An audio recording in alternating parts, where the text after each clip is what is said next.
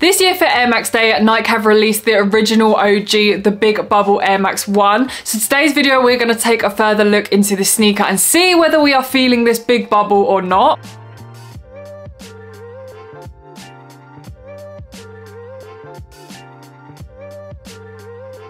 As it's for Air Max Day, it's only right we touch on a little bit of history. So in 1987, Tinker Hatfield, which is such a sick name, he's an American designer for Nike. He designed the original Air Max 1, and he just basically wanted to change the sneaker game forever. The actual first ones that were released had to be recalled back because they made them with bigger air bubbles at the back of the shoe, and this was actually cracking in different weather temperatures, which is obviously just a no-go. So this is now why the standard Air Max 1 has a smaller bubble and has smaller air units inside it. So Nike have replicated that 1987 OG version, and this is what we have for Air Max Day 2023. This is in the colorway white and university red. These came out in women's and men's sizing, so inclusive for everybody. These retail at £145, which is $150. Now, of course, these are called the Big Bubble, and that is exactly what we have. But other than that, I do think maybe for a normal standard kind of person, and maybe just on first glance, they are very, very, very similar to a normal standard Air Max 1, but there are quite a lot of subtle differences which we're gonna go into right now. But I do think unless you have it up close or someone points them out to you, or you're doing a comparison side by side to another Air Max 1, I do think that that's when you can really see the differences. So now let's take a further look into the details of the Big Bubble Air Max 1. As mentioned, we have the classic heritage color blocking, we have the white mesh, and then on top of this we have the red and the grey suede overlays that make up the mudguard and also the side panels. Taking a look at the swoosh, the swoosh is one of those things that looks kind of the same, but it is a little bit bigger, especially when you're comparing it to the 2017. Also, the placement of it as well is a little bit different. It's kind of dropped. If we take a look at the back of the shoe, we have the Nike Air Stitching branding. Now, the back of the shoe for me is one of the main kind of differences. Again, it is very subtle, but there is a difference there. Everything for me, including the overlays, are a little bit higher than usual. Also, the kind of carving, especially around the bottom overlay of the red, is not as chiseled as we usually see. Also, the overlays seem to be a little bit more bigger to accommodate for this big bubble, especially around the back. Turning towards the front of the shoe, we do actually have a different pair of laces than we usually see. These are a lot thinner.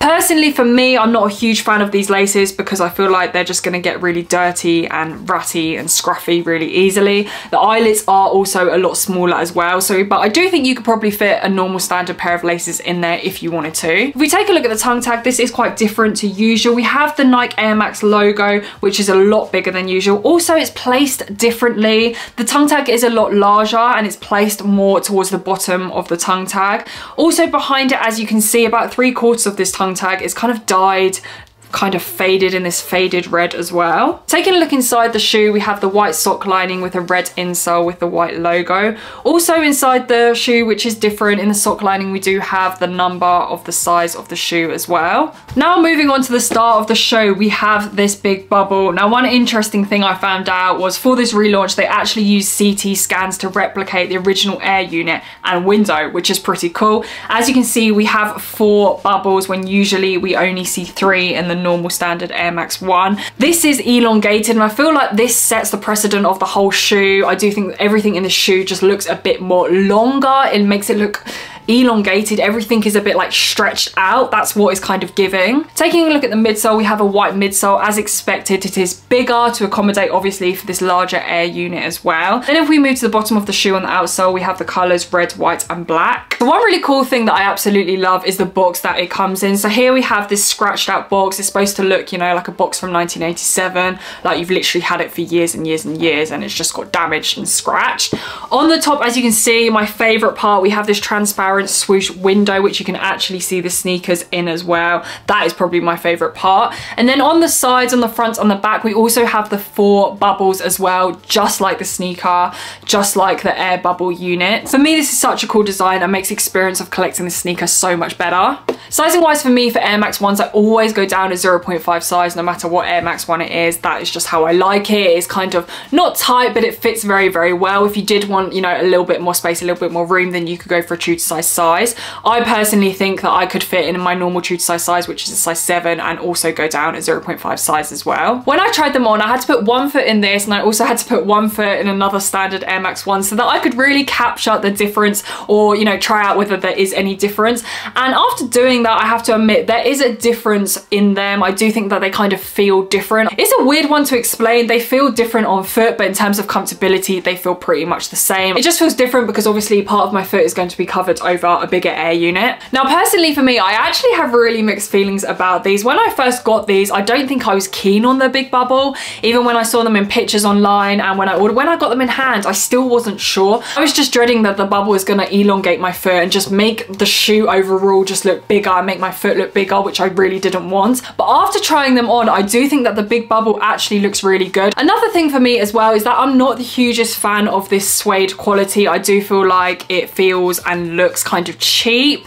I don't know, obviously they're just trying to, you know, replicate the original, but for me, I just feel like it's not giving premium quality. It's not even giving standard quality. I just feel it looks a little bit cheap. Also with the air bubble, I do feel like, I hate to say it, but it kind of, this could pass as like a fake version, a replica version. Like if you went to, you know, when you go on holiday and there's people selling those fake replica sneakers, I do feel like this could pass for one of those, which that vibe I'm not feeling. However, it kind of contradicts, I kind of contradict myself when I do try it on. I do really like how it looks, but it's just, is that just because I like maybe the look of a fake replica sneaker? I think I find it hard because I really like the standard normal silhouette of an Air Max 1. I just think it looks really clean and smart and chiseled, where I feel like this is just more, it is more bubblier, and it's just, I just don't know. I just don't know how I'm feeling about everything being elongated. It kind of just doesn't sit right with me. I don't know if I just need some time